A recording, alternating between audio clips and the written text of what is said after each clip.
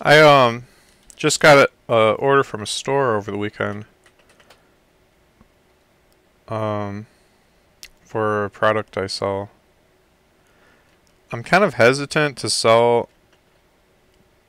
through stores because then I become basically a wholesaler. I don't get my retail pricing that I get for direct to consumer pricing online retail sales. And it kind of sucks because there's basically almost no profit right now until I streamline and get the cost of manufacturing way lower.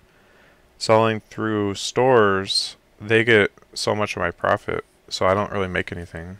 In fact, I get paid crappy wages for once you include my labor.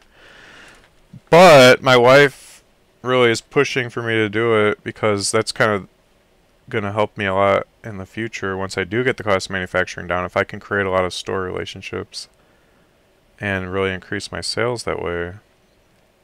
So yeah, I mean, I've got to build a lot of machines to get the manufacturing automated. And if I can automate everything, then even selling to stores, I'll make a large amount of profit. So let's say right now, if I sell to a store, if you include my labor cost, I'm losing money. But once I build all these machines that automate manufacturing, then I'll be making a good amount of money even when selling wholesale to a store. So even though there's not money in it now, I'm not really losing money. I'm just getting paid crap for my labor. But it can create a pathway later if those stores become great sellers, and it can help to solidify my product's presence overall in the entire marketplace and just get it out there, get more people knowing about it, and ideally just grow the success of the product more. So, I don't know. I mean, that's the hope.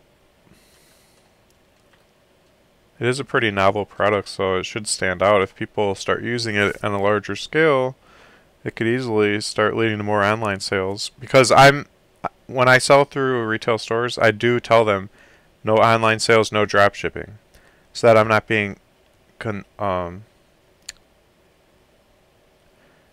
competing with my own sub sellers. In other words, so I hand nobody else can drop ship, nobody else can sell online but me.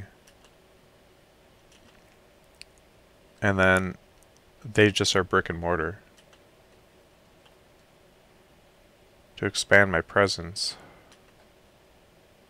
And I learned that you can make stipulations like that through GoPro's service. Now, I know GoPro's going out of business or whatever, but you know, they were a successful company, and that's we don't know, and that had to do with them going public, blah blah blah. That doesn't mean that the policies that they use weren't something used a lot in the industry, which is if you want to sell GoPros, you can't do drop shipping, you can't sell them online. You have to sell it through brick and mortar store. And so they had those rules, and I copied that. Even I copied the wording and stuff.